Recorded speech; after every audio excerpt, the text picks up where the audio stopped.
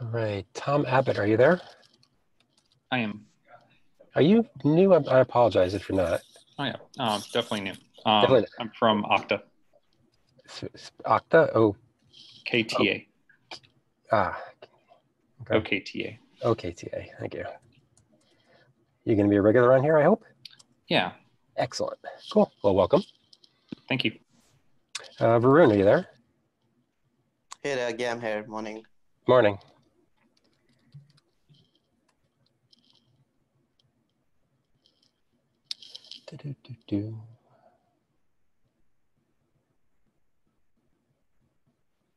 All right, who from the pivotal side do we have today? Maybe you guys can add your name to the agenda.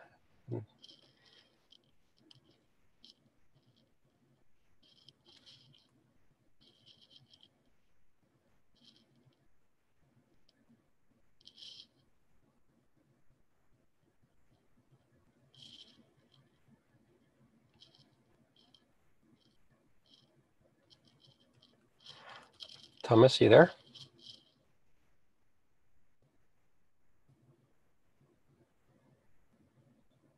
Thomas, you on mute? Hey, we're here. Hey. Rachel's here as well. I'm here Oh, too. Rachel. Excellent. Thank you. Rachel, gotcha. Thomas, while we're waiting for you, I was just noticing you made a comment on an issue related to the distributed tracing stuff. Does that satisfy your AI, or does your AI specifically mean a PR? So the original, I think I had one AI that I basically added on the issue. I'm filing this to report my findings. So that was my AI, and it can be auto-closed at a later time. Okay, so I'll mark it as done then. The interesting thing, though, is I found out that there's a separate directory under the open tracing spec that has something that might come back again as a potential avenue for correlation ID. Mm-hmm. So we can chat about that a little later if we'd like. Okay. Austin, are you there? Hi, Doug. Hi, everyone. Hello. Jim Curtis, you there? Yep. Excellent, thank you. Let's see.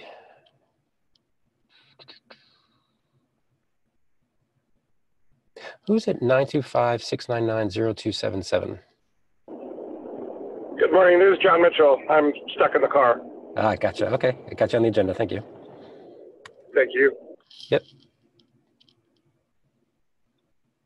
Klaus, you there? Yes, I'm here. Hello. All right. All right. What about Chris Borchers? Yep, I'm here. All right. Thank you.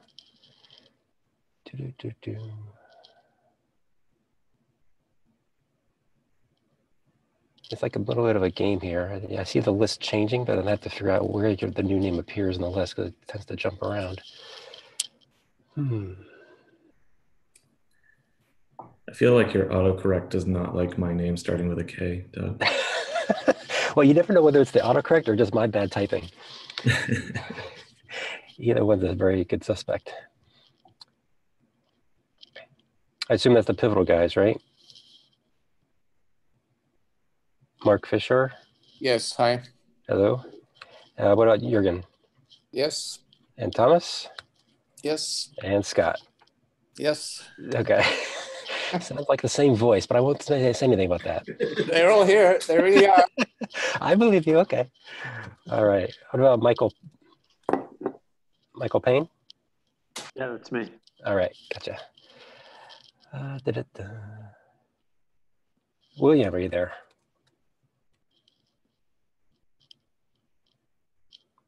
William, you there? Yes, I'm here. All right. What about Kathy? Yeah, I'm here. Excellent. Thank you. Give people another minute or so. What about Cooper, Marcus? I'm here. Hi. Are you new? I apologize if not. Yes. No, I'm new. My name's Cooper. I work on the ecosystem and product at Kong. We're an open source API gateway and Kong ingress, Kubernetes ingress controller. And I'm here to learn a bit more about the serverless working group and how we might extend Kong to support serverless and Kubernetes. Cool. Thank you. And is it KONG? That's correct. Yes. Excellent. Thank you. Okay, cool. Thank you much and welcome. David Lyle. Yes, I'm here. Excellent. Let's see, who else am I missing? I know I'm missing somebody. Clemens just showed up. Do I have to? Okay, Clemens, yeah. Yes, you have to. Even, All even right. though it's a public holiday, so technically I'm not here. Yes. All right. Table, we'll give another 30 seconds or so till 12:04 my time, then we'll get started. Is there anybody else I'm missing on the agenda? Doug, this is Arun. I'm here as well. Ah, Arun, great, thank you. Oop, let's spell your name right. All right, anybody else I'm missing? Thank you, everybody. Okay, tell you what, why don't I go ahead and get started? Let me move the list. All right, so Arun, did you want to talk about your AI? I will. Yeah, totally. Thank you for the reminder. Actually, first of all, I was just in the process of sending an email, and I guess I got to figure out which email ID am I subscribed to, because when I try to join using argu@amazon.com, it says that is already part of the working group. But when I try to send an email with argu from argu@amazon.com, it says the message was rejected. So I guess I need to figure out that exact logistics on the email ID. I don't want to send it from my personal Gmail ID. So once that is sorted, I have the email drafted ready. I sent it out. So I'm happy to send that out. So that's one part of it. To just let you know, I ran into a similar issue yesterday, and what I had to end up doing was rejoining the group and giving them a password and stuff like that. So look for an email from me from last night with a URL to the URL to join. Yeah, and that's what I went. I literally went over there. So when I go to the URL that join this user group or join this working group, it says this email ID address is already registered. To use it, log in. So I guess I got to figure out how do I log in because I don't remember joining it from my Amazon ID. Yeah, you gotta go through the login process, and I can't remember for sure whether I had to say that I lost my password or not. But yeah, I went through that entire login re-registration process, and then it seemed to work. Yeah. So I think that's what I'll do. So hopefully during the call today, I should be able to go through that process and send the email right away.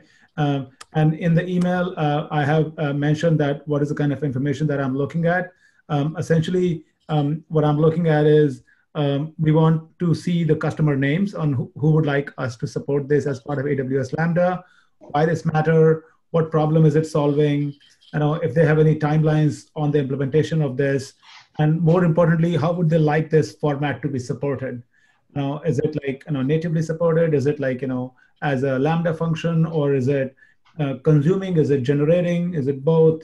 Is it in a digital format? So that's the kind of detail that I'm looking for. Yep. Okay. Sounds great. Thank you. And one more on the related topic. I've been working with the Lambda team quite regularly, kind of giving them update from the serverless working group. Hopefully, starting next working group, maybe Ajay Nair, who is one of the PMs in the Lambda team, he should be able to start attending these working group calls regularly.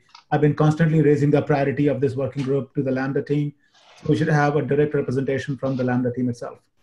That would be awesome. Yeah, I didn't know Vijay moved to that. I worked with him in Amazon Work Docs, so it'll be good to have him on. It's not Vijay, it's Ajay Nair. Ah, okay, not Vijay Nair. All right. Still good to have somebody on. All right, that sounds wonderful. Thank you. All right, then moving forward, let's talk about the face-to-face vote. Last time I checked, there was a slight winner. Oh, it went the other way. Interesting. A whole bunch of people just voted. Completely changed the results. Okay, so as of right now, and we did say the vote was going to close at this call. So as of right now, June 15th is the date for the face-to-face, which completely messes up my other document that I created. So hold on a sec. So what I'd like to do now is, I will update this document here. What I started to do is create a document for the face-to-face. Let me go ahead and change this. Yay! Yeah, I know Clemens will be very happy. Okay, so what I'd like to do though is get everybody who's planning on attending to add their name to this list as soon as possible. Because one of the things that, actually I think it was Clemens, I think you brought up the question of how many do we need to actually have quorum? Because obviously if we don't have quorum, we may not want to hold the meeting. I mean, we still could, it just won't necessarily be a binding meeting with votes or anything like that. So if people are planning on attending, please add your name to the list as soon as possible. And I'm not quite sure what the right number is to mandate or to say we have quorum.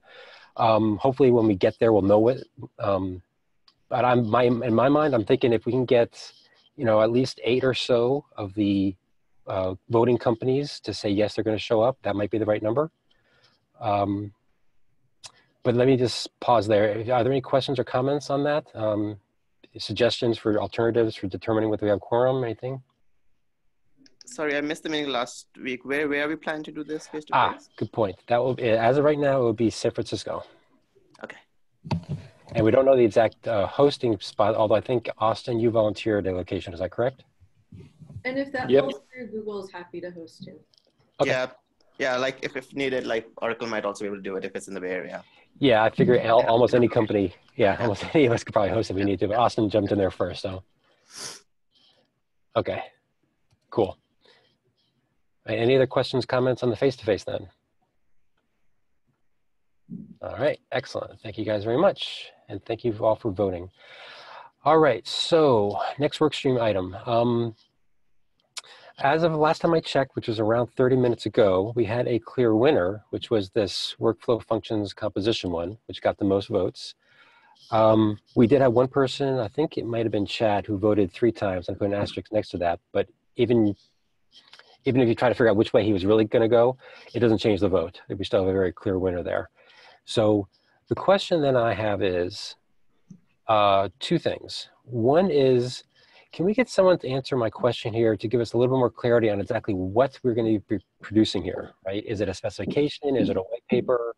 Just something that we can then take forward when we go to the TOC to propose this next work item, because we need to get their approval since this is falling under the serverless working group activity, not under cloud events, which is a separate organization. So we need to get TOC's approval for this other work item. So I'd like to get them a little more clarity on what we're actually going to be producing there. If someone could help answer that question. Okay, I can help answer that. That'd be great, thank you. The other aspect of this is timing. Do we want to set a milestone for us for when we're going to begin this work? So for example, do we want to start immediately once we get approval from the TOC? Or do we want to wait until the cloud eventing spec has reached some milestone, for example, 1.0, before we start our work? And the reason I'm asking is because if we start before we reach some milestone like 1.0, we then run the risk of dividing our time, and that may impact our forward progress. So let me pause there and see if there are any comments or just comments in general about that. I think there is value in having some parallelism because it may impact cloud events, adding more metadata, etc. Yeah, I think so. Also at the beginning, I think there is quite some, what's the functional scope, the question you asked, the specification, those need to be sorted out. And then, when we sort out, some going deep, we might find out, we need to add some more metadata attributes to the cloud events. Okay, any other comments? I just as a me too, almost just I would really feel happier with our spec in general if the group had more experience building applications out of this, and I think this is a great practice that could even be considered blocking for 1.0. Okay. Anything else? Any other comments? Okay, so in terms of being parallel then, does that mean start immediately once you get approval from TOC, or is there a pre 1.0 milestone we'd like to reach? I'm interpreting the previous comments as probably starting as soon as possible, but I don't want to assume. So I would think, we can start after the TOC approval. Okay. Any other comments on that? Oh, hold on. All right. Okay, so we'll head down that path then, unless I hear any objections.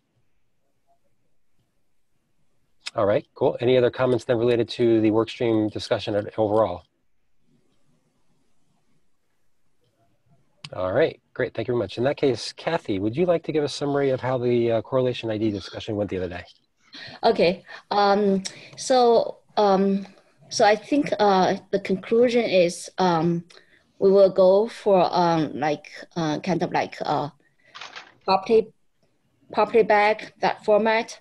So we're going to, the original sender will specify some the key value pair in the property, under that property, what's that scope.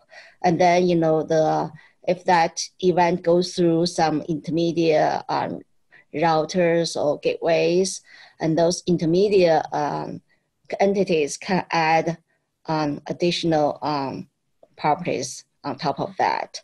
I think we have not reached a conclusion whether the additional, the intermediate gateways or entities could, it could modify, the original field, original key value pair, but we haven't made a decision on whether, those modifications should be put into on top of the original property bag, or just, just modify the original key value pair in the original property bag.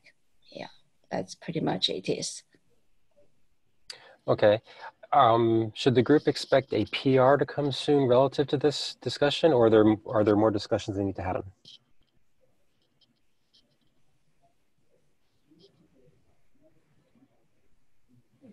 Kathy? Oh, okay. So you asked me. Okay, I think we could have. Oh, sorry. I think we can have a PR for that, and then the whole team can know what specific details. Yeah. Okay. And do you have that? Will you be writing that PR? I'm just trying to figure out who the AI should be assigned to. I can do that, or Clemens, would you like to write that? Oh, is Clemens in the meeting? Yes, he is, but he didn't pay attention for 2 minutes. So what work did you want to assign me? I say, do you want to write this? This is what I caught. She wants to know if you want to write the PR based upon the correlation ID discussion from yesterday. Oh, I can write it. That's fine. Yeah. Yes. That would be nice if you write it, because I have a ton of stuff to write. Okay. Okay, great. Thank you, Kathy. If I might also suggest one name I might recommend is correlation context, just to align with open tracing. It seems like we could even directly say that in HTTP we use the same method. You have that, Kathy? Yes. Did you hear what Thomas suggested? Oh, okay. Sorry. Okay. What's that question again? Sorry. There it says correlation ID discussion summary, and I apologize, I missed this. I was on a plane yesterday. There exists a header I just discovered for the distributed tracing spec called correlation context. It might fit all of our needs, and it might be nice to use that same name and specify that in HTTP it has the same value. That way we get to align with more specs. Okay, I'll take a look at that. And then, I write the PR, and then, you can give comments or suggestions. I mean, anyone. Sounds great. Okay. All right, great.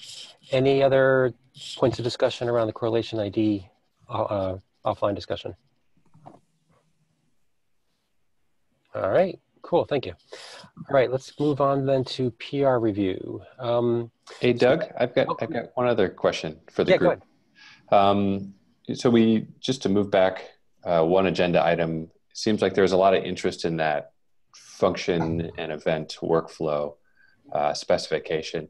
I'm just curious maybe we could just chat just for a couple minutes as to what people have in mind there. I know you asked for people to chime in with issues, but I wonder if we could just kind of do a quick poll and see what people are thinking, because there's a lot of interest in there. And I'm just wondering what these people have in mind.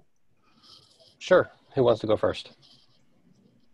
So maybe Doug, could you pull up the workflow that proposal so people can read that? Yep. There you go. Yeah.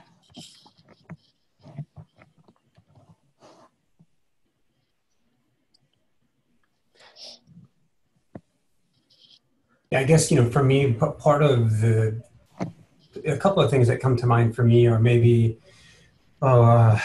something of a specification or kind of definitions around input and output expected from input into one function and output of a given function as you go to chain them together.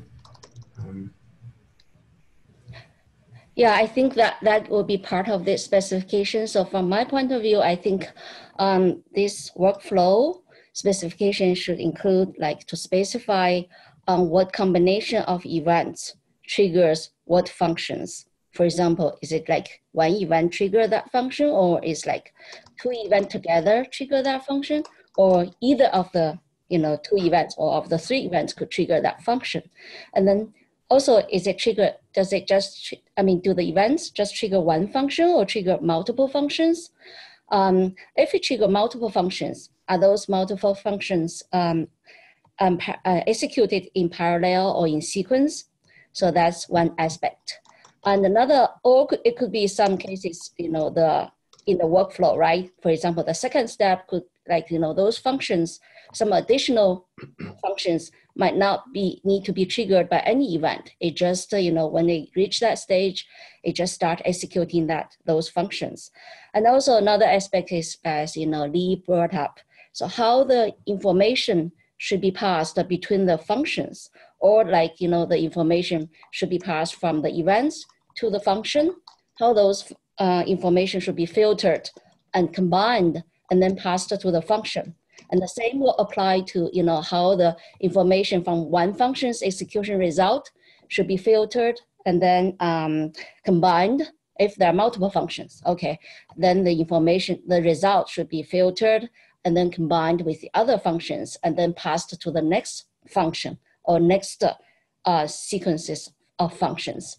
So I think, two parts. One is you specify, the workflow, what event triggers what function, how the function are executed in sequence, in parallel, or branching, even branching. You could have some switch state. And then another aspect is how the information are passing between from events to functions and between the functions. So Kathy, do you see us actually producing a specification that says this is what, well, let me phrase it differently. I understand what you said there, but what's not clear to me is, are we producing some sort of technical specification that says, here's how an application developer specifies the list of functions that get invoked in what order? Or are we just writing a white paper that says, these are the types of broad functionality or broad functional features that a platform should offer?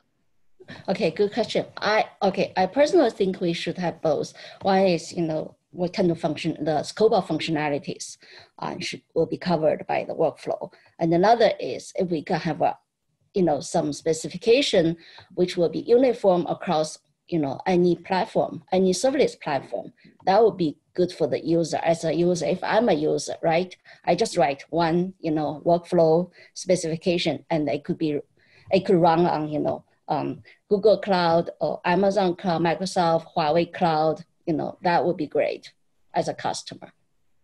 Okay, yeah, but there are two aspects here. One is the definition of the workflow. Like in step functions, the JSON that describes the state transition. The other one is for example, the message that traverse the cloud events with sort of a correlation ID, workflow ID, other things that need to be passed between one workflow step to another. So those are two separate things. Do you think we need to do both or one or the other? So I think, correlation ID will be implicit, will be part of the workflow specification, because for any workflow, right, if it scales out, we must solve the problem how to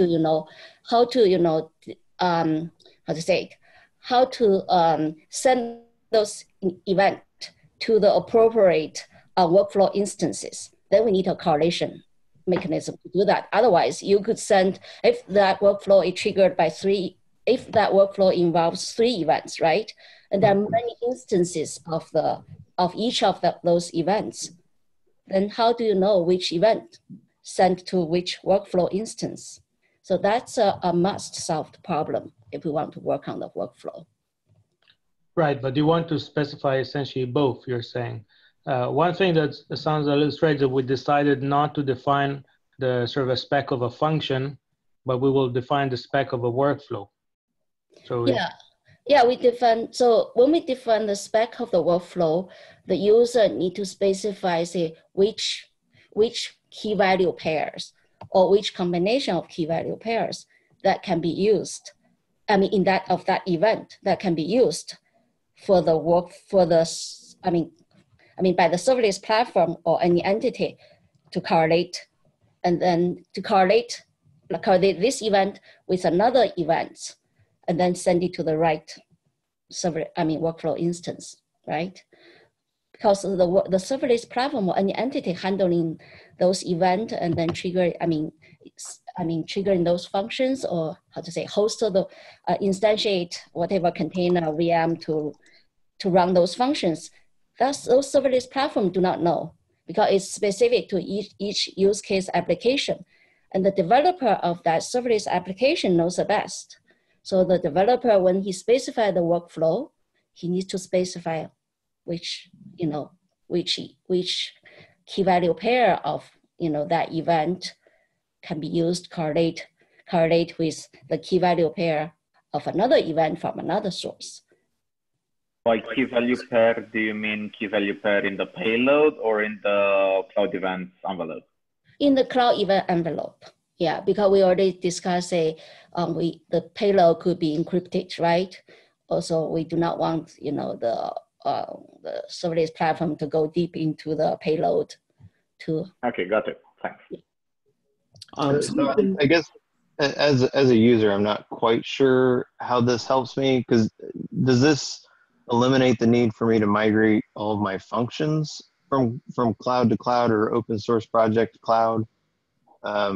Is this doing something at that level for me? Or because I'm mostly concerned about if I build a bunch of functions for one cloud, can I then transfer it to an open source project without changing all my code and having to go through all the audit and all the build stuff and get it redeployed in a new location that's basically a new application? Yeah, that's what I was saying, is that essentially, let's assume you're going to standardize the workflow description, but there's no way to standardize the function description. So it seems to evolution-wise that first we need to standardize like a function YAML spec, and then decide how those are sort of chained together in a workflow. Because there's not much value in describing the relations between functions in a specification language without being able to define specification for a function that will be cross-platform. So I think you've defined an HTTP transport, which is pretty generic and could be used across things that aren't even functions. So in that case, it feels like we do have some building block for workflows. Yeah, I mean, I would love to actually define, take some limited set of features that we believe are important for workflows and actually define their exact meaning. We believe filtering is important. You must be able to filter at least in these fields. We believe that joining is important. A system should consider, how it does windowing. What do you do when half of the join is dropped? There's a lot of things that I think we can come up with a spec that multiple pieces of software can interop with, which means that you can have both open source or even proprietary solutions that customer can feel confident that the semantic meaning of their product doesn't change if they go from cloud to cloud. Okay, I didn't mean to hijack the whole conversation, Doug, but it was just useful to get a poll of what people are thinking on this subject, because there's a lot of excitement. Just wanted to better understand if we were all thinking along the same lines. And overall, I think this is an exciting initiative. I don't know if this is like coming up with our own serverless app model, our own workflow spec, our own open API for event-driven workflows kind of spec. But I believe that there's a lot of user problems we could solve here. And this is kind of what serverless is all about, defining these business logic workflows. So I think this is definitely a good thing for the working group to tackle. And it's helpful to hear everyone's opinions on this, and hopefully we can get together and get some proposals out there. Yeah, and I think once Kathy puts together a crisper definition of what we're actually producing, and Kathy, if you can also include in that the notion of what's in scope, what's out of scope, stuff like that in the proposal, if you could put all that into a Google Doc so that people can review it and work on it and tweak it as necessary, I have a feeling it's going to take several iterations for us to get to something that the entire group agrees with. Does that make sense? Yeah, that makes sense. So I think I'm going to first put the scope of functionality there first. So once we agree on that, then, we can work on the specification. Yep. Yeah, and if we can include something so that as a user I can understand why I should find this valuable, because what I have seen in other enterprises, that a lot of what we're doing is writing a function, and we're not really streaming a lot of things together yet. We're not at that level at a lot of companies. I don't see as much value in this. I'd like to know where that value prop is. Yeah, Dan, it's probably, you're probably about right. And it might be for those that have built large portions of their application functionality into functions, and then having that peace of mind that, in part, like one of the benefits is having that peace of mind that should they need to migrate whole components of their application, which would be chain functions out of one system, and that it could be imported into the next that might support the ingest of those workflow definitions. Then it sounds like it might be good to have a target audience for what this type of issue is solving for, to differentiate from who might find value in it. Because I understand that concept that you're talking about. That seems reasonable that some companies would find value, but that'd be a different persona than my company, for example.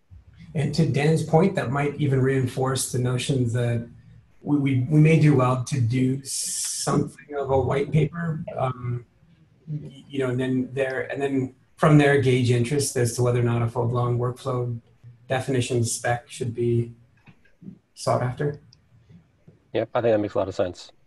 So I will give some examples on the, some workflow examples so that people can, can see the usage scenario, application scenario. Because I think, when we really go down the serverless path, we're going to find out the many serverless use applications are actually not just a simple event triggers a simple function.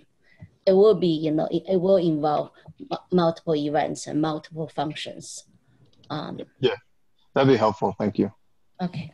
All right, great. And just to chime in on the user demand real quick, our company's project, the serverless framework, I'd argue kind of already has a very lightweight version of this in its serverless.yaml configuration file. It allows you to kind of model out your application as functions and events. And it's not a workflow solution yet, but it's a start at that. And I will say that project had a lot of success. That whole idea of modeling out your app as a series of functions and events, I think has made the serverless application kind of accessible to a lot of people. So I think that there's a lot of value here for users, and we've seen a lot of demand for wanting to do more on that front. And I think also step functions from AWS is a good example of this as well. Yep. All right, cool. Okay. Thank you. With that, I think we should probably move on. I think we're going to go back, like I said, I think we're going to go back and forth a lot once Kathy clarifies or puts down on paper what we're going to be doing here. So, all right, so cool. Thank you, guys. Moving forward then, PR reviews. So the first one on the list, I actually don't want to review today. It's the NATS transport binding. I just wanted to bring this up because the NATS team could not make the call today, and it was on the agenda. So I just want to bring this up for people's attention that please review it when you get a chance. It's a fairly lightweight document, but we'd like to see if we could try to get that one maybe reviewed and approved next week, unless there's some large issues with it. But it seems fairly straightforward. So just a reminder to please review that one when you get a chance. All right. Next up, Clemens, your MQTT one. And just remind people, we talked about this one last week, giving people one more week to review it since it seemed like the discussions had died down.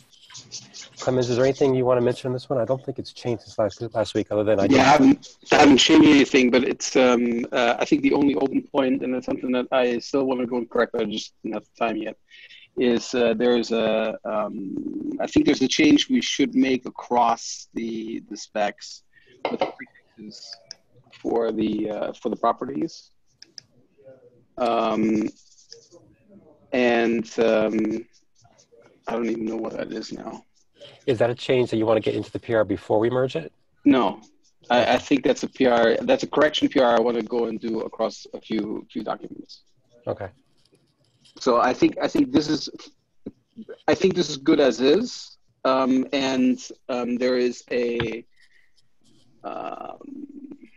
if you scroll a little bit further, maybe I spot it, because I don't have that open right now.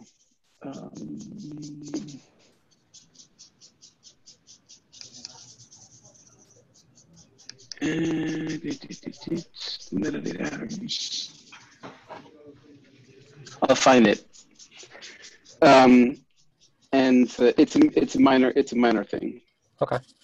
Well, I have heard from other people that there were some other minor changes that people would like to get in there, and they're okay with doing them as follow-on PRs, like we talked about last week. So yeah. So it would be great if you could get that in, because it's a fairly meaty one, and then go and just start iterating over it. Right. All right. So with that, are there any discussion points around this people want to bring up? So which directory will this go into? The top level one as a sibling to the other files. Oh, okay. I have a question, Doug. Has anybody tested this yet? Nobody had tested the MQTT spec before it went in. I think that doesn't mean we shouldn't test our work. I wondered if there's any customers or any people that use MQTT validated that this is useful to them.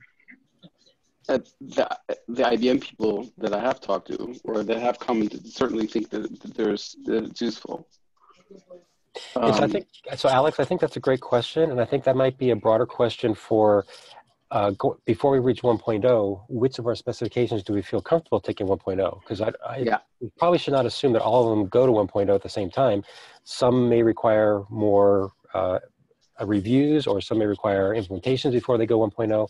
I think that's an excellent question, but I don't think holding this one up to a higher bar than we did for the other ones would really be appropriate at this time, though. I don't think it's about, so maybe I'm not explaining it. I just mean having somebody try to use it. I don't know if anybody's tried to use it as it's lined out right now. Seeing it's going to be a spec, it might give some good feedback. Well, wasn't that part of the discussion that we had around when we get to, say, a 0.9, we need to let it bake for some period of time, have people implement, use cloud events across it before we can officially call it a 1.0. Yeah. So if there's no implementation of MQTT that people have agreed on, we could hold up being able to certify it as a 1.0 specification. Yeah. The argument you're making is there can't be a draft unless there's an implementation, which is kind of difficult if there's no draft. It's labeled a working draft, though, right? That's exactly what it is. So what we're doing is we're creating a clear hypothesis that hopefully people can go test. This is just the draft, okay? Yeah, I missed the draft point. Yeah, but these are all everything we have right now is a draft. But Alex, you're making the exact right point, which is we need people to actually. Yeah, I missed the point that was a draft. Okay. Yep. Yeah. It's just moving it out of a PR that no one's going to find to something on our main page. People can actually find it and then start implementing it.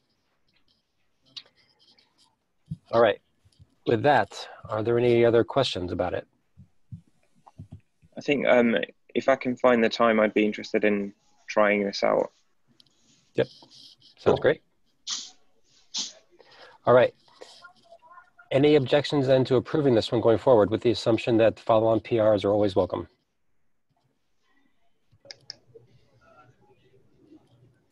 All right. That's been approved then. Thank you guys very much. Hold on. Thank you very much. Nice work, Clemens. Yep. And everyone who collaborated on that. This is exciting. Yep. All right. Next PR. I think it was 2 weeks ago. We first talked about an update to the roadmap, and Kathy, I believe, wanted 2 full weeks to review that. So we have 2 weeks. We're past the 2-week milestone now. I've addressed any open questions, comments in there. I think the only outstanding one was, actually, no, there are no outstanding ones. I addressed them all. One just didn't vanish because I didn't actually change the line of text. But are there any questions or comments on this? And keep in mind, as with any other document, we can always change the roadmap itself. This is just to provide us very high-level guideposts for our next set of work. Okay, no questions? All right. Any objection then to adopting that? All right. Cool. Justin, I don't believe Justin is on the call, but hold on a minute. I think this was just modifying with some of Clemens' text, if I remember correctly. Let's just double check here. On this topic, Clemens, did John McCabe from OpenFast speak to you about the Azure Event Grid? It seemed like we were missing the content type for application JSON. I can't recall right now. It seems like this might be the related issue here. I think what we observed was that with Azure Event Grid, we weren't getting content type application JSON, and some of the messages, either the handshake or the cloud event.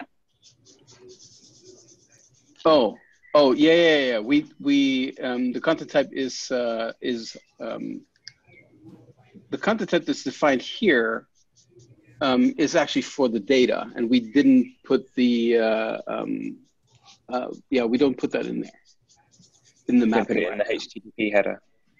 Well, the HTTP header is for the we use the HTTP header, and the HTTP header is for the overall payload, and then the content type is inside of the payload is for the data element, and we omit that because we omit that because it's only significant if the data payload differs. If it's inline JSON, then you don't need to go and provide it.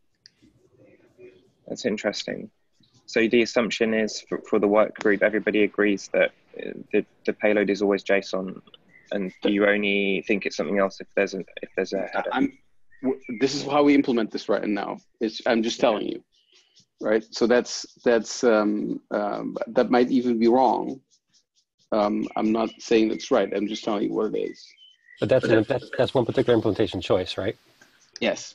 So the implementation choice is that if the payload is already JSON, we don't declare Yes, we don't declare the data payloads any further because then you don't need to decode it. You don't need to have a hint. You need to have a hint if data is a field that's a string that contains base 64, then you kind of need to have a hint. Otherwise, you don't. So I think though this PR is mainly just trying to add some text around the fact that not everybody follows the plus JSON type of syntax, and this is allowing for others to be there. So, Clemens, did you want to talk to this one at all, or do you think it's pretty self-explanatory?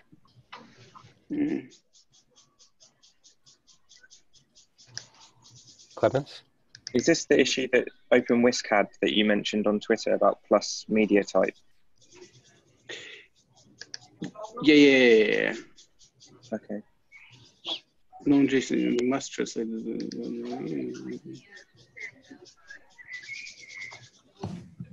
So I have a question here. The data means the payload, right? No, I think he's talking about the data. Like it. In which is that in the JSON mapping spec? Yes. Yes. Yeah, I think I agree with that. So does the data mean the payload here? Or? Yeah, the content type. The content type is always about the data payload. Okay. So the point that's being made here is that if it's known to be a JSON type, but it doesn't follow, it's not either application JSON or it doesn't use the plus JSON, but it's one of these other types, then you should still, and it's known to be JSON, you should still treat it as JSON. That's the point. So I agree with that point. Right. Any other questions or comments on that?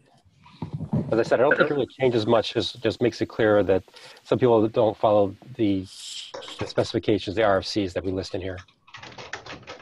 I might make it clear that we're just not mentioning JSON because you don't have to specify it when you're not cross-encoding. So for example, if we define an HTTP XML envelope, then you obviously would need to dictate when you switch to JSON. It's not that JSON is special, it's that having the same encoding for envelope and data is special. That's correct. So it's a default. That sounds like a separate issue, though, isn't it? I mean, isn't that almost saying if content type is missing? Hold on a minute. Is content type required or optional? I thought it's optional. Is it? Let's just double check, because if it's optional, then I agree we probably need to clarify that. But if it's required, then I don't think what you guys are saying is necessarily accurate. Yeah, it's optional. It's optional. Okay. Okay. Right. So then adding clarifying text that says when it's not there, it's assumed to be the same content type as the envelope itself. That sounds like a separate issue. That would be ideal, because we ran into that when trying to integrate with this. Yeah. So would someone like to take the action item to open up a PR to clarify that? I mean, I opened my mouth so I can do it. Excellent. I'll teach you. Okay. Thank you, Thomas. Okay, so then back to this PR itself. Does the text in here look sufficient or look appropriate to people?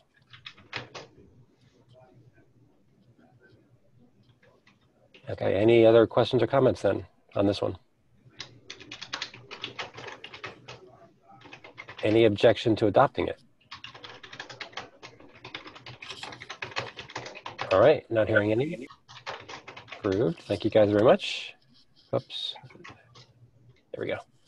All right, Thomas, are you ready to talk about your source label PR?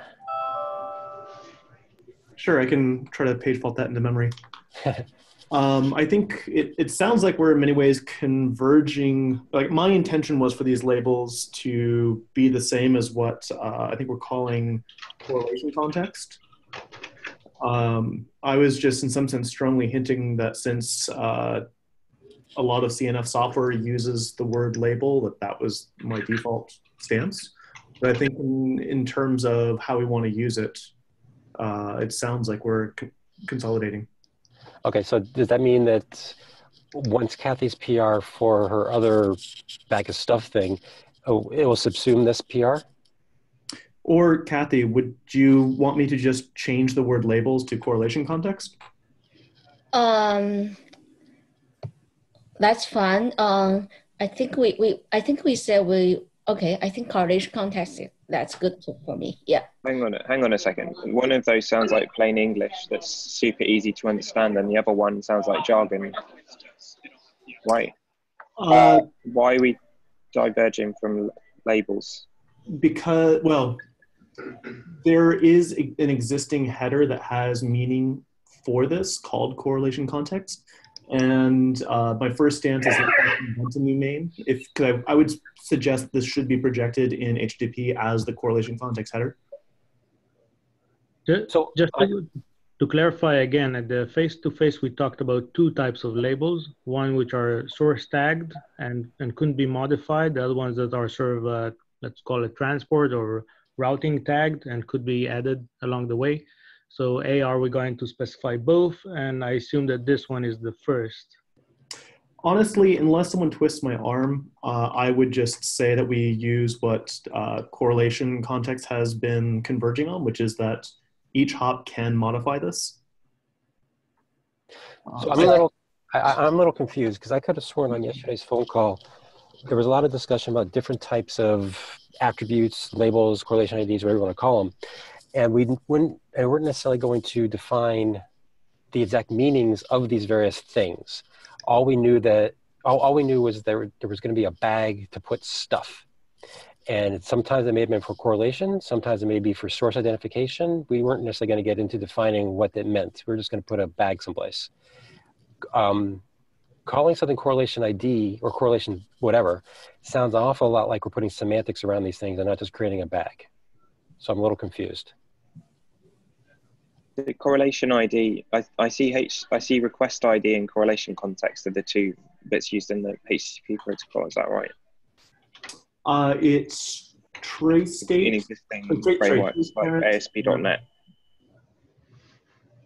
Oh, in distributed tracing, it's trace parent and correlation context.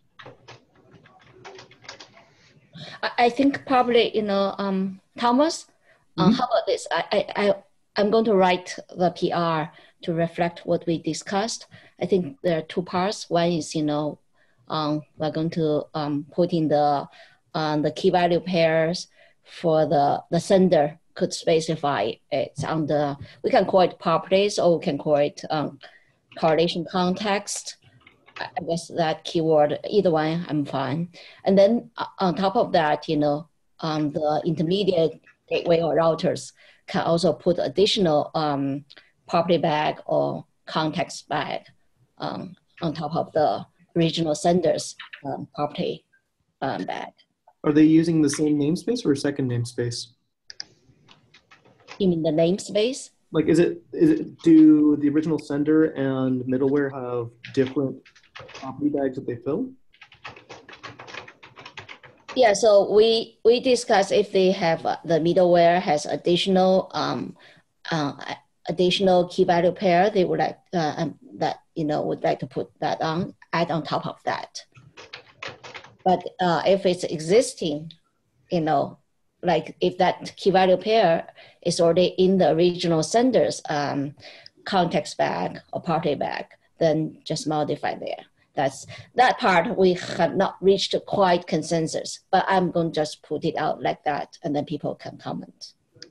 I have an example for this written in Slack. I just wrote a wall of text today. Doug, if you could switch to that to at least have something like what we talked to at the meeting yesterday wasn't written anywhere, and I wrote that example, and it might help.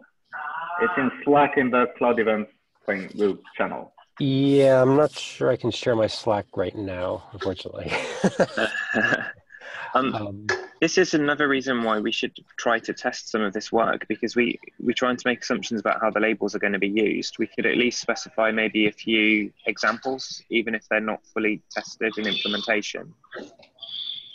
Well, it also sounds to me as though Thomas and Kathy are at least on the same page relative to merging their work together, and it's more a question of the shape of the bag, whether it's one bag or two bags and that kind of stuff. So I'm wondering whether it makes sense to wait for Kathy's PR, and then we can start hashing over that. I also have another potential concern about the labels.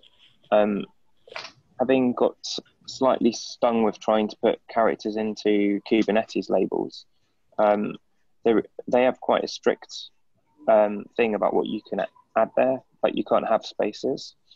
I guess we should, if we do have these in Kubernetes, they need to be in annotations instead. They've got a freer specification. What does that regex allow for? Does it allow spaces? I tried to copy the Kubernetes label regex actually, because I expect because the example given by the assumption was that, you know, Kubernetes is growing, it's CNCF, and Kubernetes already has a precedence for routing using label selectors. And so that's what I was planning to end up building actually, was a label selector sort of thing that would use this field and field native to Kubernetes. Yeah. I see something in the labels provided by, I think, Vlad in that Slack channel. I didn't know that channel existed actually. And he's got some arrays within the labels, and there's also spaces within the values. I don't think we could represent that in Kubernetes labels. Yeah, but I don't necessarily think you should look at that as, let's say, a concrete proposal quite yet. I'd rather wait for Kathy's PR, and then we can go through those lower level details, because I don't think the exact character set is critical at this point. That's not the highest order bit, to put it that way. Right. I'd like to look at that when it's converged. If someone can ping me when there's a PR. Well, the PR one thing I want to try and again to understand, is there a consensus there's going to be one set of labels, just, you know, one for source and routing, or there's no consensus on that? There's no consensus yet. So how about we do this? Because in last meeting we did not really, you know, got the chance to discuss everything and reach full consensus. How about I do a doodle poll for another meeting? I think that's what we said at the end of the meeting. And then, you know, we joined that meeting and then we reached full consensus. And then I'm going to write the PR. How about that? I would agree. And Kathy, I would suggest that you try to get the meeting as early as possible next week, because you may need more than one meeting Yeah, okay, yeah. So Thomas, are you going to join this time? I hope you can join because you have this PR. Yeah. What time is the meeting? I'm going to do a doodle pool. So give several time slots, and then to select the time slots that most people can join. Okay, I will fill out my availability. Okay, yeah. So I'm going to send it to the work group email about that pool link. Okay.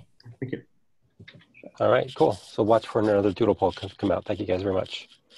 But we have 5 minutes left. Tell you what, I don't think we can necessarily deep dive into anything, but let me do this. Clemens has a PR out there for the AMQP transport and binding or system mapping, type mapping thing. I think the PR has been out there for a while. I don't believe there have been any major controversial points raised. Clemens, is there any reason for us not to shoot for review and approval next week, or are there still outstanding large items on this one? I don't see anything in here yet. There are no large items on this. Okay. I did had a question there, which wasn't addressed, I think, around the similarities between the HTTP and AMQP. Where is it? Oh, there we go. So can you address this comment, Clemens, at some point before next week?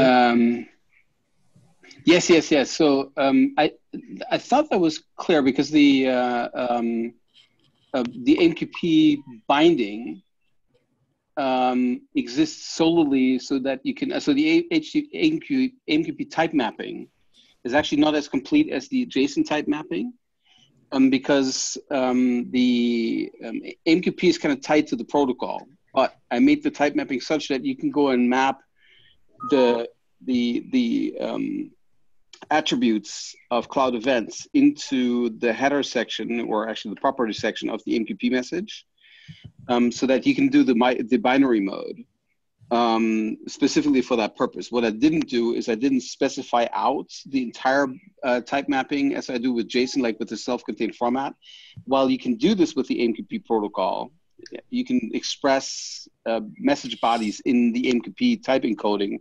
It's something that we in practice in the community don't really encourage, because the AMQP encoders are typically tied into the messaging stacks, which means if you want to go and route the messages further, then you have to go and unpack them, which is not true for JSON. Like you can go and take a JSON and forward it on, and then down the line somewhere decode it, and that's not really possible with the reality of the AMQP stacks. That's why I kind of made the AMQP data format only half, only right. for the properties. It was a different point. It was that like in HTTP binary mode, you have like C _ something something. And yeah. AMQP, it was sort of something else. And then I'm going to make those. That's the thing that I meant earlier. I want to make those things the same and just make the prefixes the same. Sure. Yeah. So that wasn't clear for me. If you could just clarify. Yeah, that's something that I still want to go do to make that the same. I just don't have the key solution to this yet, but I'll pick a common prefix or a model. I had a discussion with Doug about this before the meeting about something that's kind of similar. So we'll have to find a good way to do this, but I don't have a good idea just yet. Yeah, we just don't want to have a transport-specific logic for translating. Yes, I agree. Yep. Okay.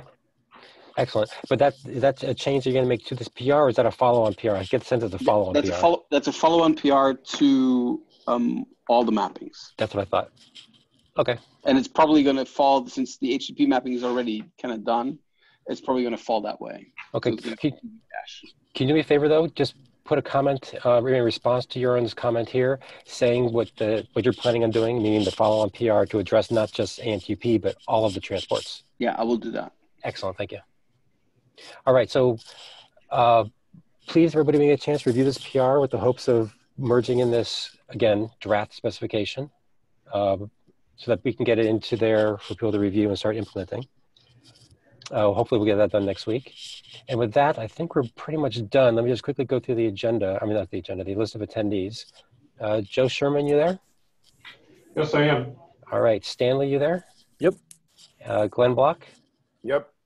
Evan, I don't know your last name, unfortunately. Anderson? Anderson, thank you. And what about David Baldwin? Here. Thank you. Is there anybody, Anderson, is there anybody I missed on the list of attendees? Mark, I know you're there, I got you, and Alex. Is there anybody else I missed? I think you've got me on there a bit higher up, yeah. Yeah, I got you, yep. All right, anybody else that I did not get on the attendee list? All right, great, thank you. And just a final reminder, please add your name to the serverless work group Google Doc face-to-face, so we know who's going to be coming and whether we're going to have quorum or not. As of now, we got what? 5 people? 15th of June. This is that the last day of DockerCon? Do you know what time you're looking at for that at the moment? I'm assuming it's an all-day face-to-face, to be honest. All day face-to-face will conflict with that event. Yeah, but DockerCon is just repeats that day. I thought it might be an hour or 2 hours or something like that. So okay, we got a minute or so. Let's talk about this. What were people thinking? I was assuming all day, but maybe I'm wrong. What were other people thinking? Yeah, I think we need all day. I think so. Yeah, I think it's too much. There will be people that have commitments at DockerCon that can't be there all day.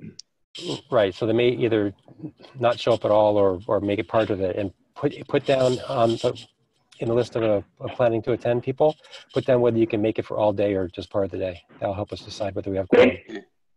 Yeah, maybe we should discuss that after we have an agenda, right? We don't have an agenda yet. Not yet, that's true. Other than open PRs and open issues, yeah. I'm going to fly in just for that. So if it's all day, I would prefer if we would maximize the time. Yep. Hey, Doug, Michael Payne here. I'm not a voting member, but I'd like to attend. Is that okay? I can put my name down? Of course. This is for everybody. Where's the doc?